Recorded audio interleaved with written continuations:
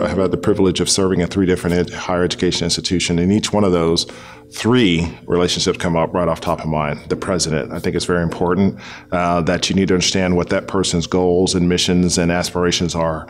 If you're not doing things in support of that, you're not going to really be successful as a leader in that institution.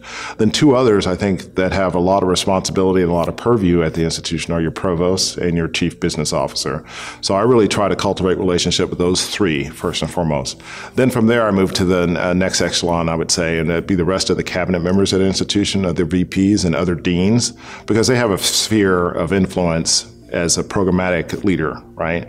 Then after that, trying to seek out those informal leaders, and there are many of them around the institution, predominantly in the faculty or other ranks in the staff, and find out what's going on there. So there's actually the formal leadership of relationships I want to cultivate, and then those informal leaders that they don't have the titles that would say that they're leaders, but people gravitate to them and they're what they're saying and what they want to do. So it's important for me to connect with those folks as well.